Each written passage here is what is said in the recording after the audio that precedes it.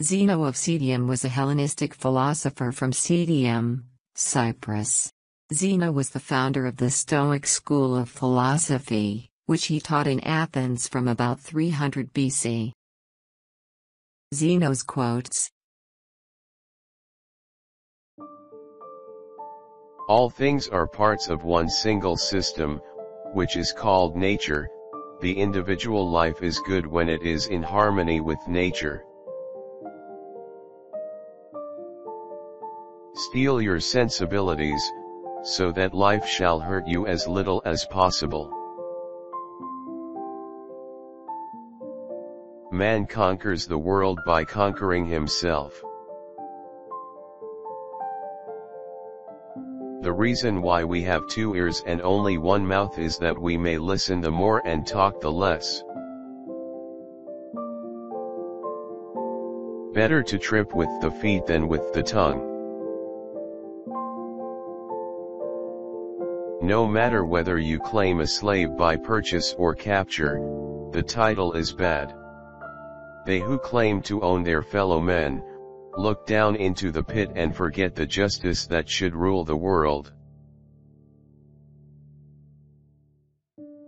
Fate is the endless chain of causation, whereby things are, the reason or formula by which the world goes on. A bad feeling is a commotion of the mind repugnant to reason, and against nature. Well-being is attained by little and little, and nevertheless is no little thing itself.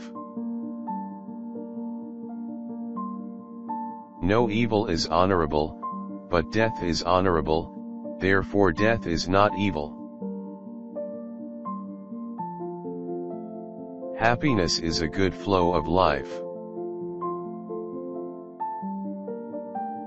That which exercises reason is more excellent than that which does not exercise reason. There is nothing more excellent than the universe, therefore the universe exercises reason. The end may be defined as life in accordance with nature or, in other words, in accordance with our own human nature as well as that of the universe. All the good are friends of one another. Love is a god, who cooperates in securing the safety of the city. We have 2 ears and 1 mouth, so we should listen more than we say. The goal of life is living in agreement with nature. No one entrusts a secret to a drunken man, but one will entrust a secret to a good man, therefore, the good man will not get drunk. Follow where reason leads. The voice is the flower of beauty. A friend is our alter ego. Extravagance is its own destroyer. If being is many, it must be both like and unlike, and this is impossible, for neither can the like be unlike, nor the unlike like. Man seems to be deficient in nothing so much as he is in time.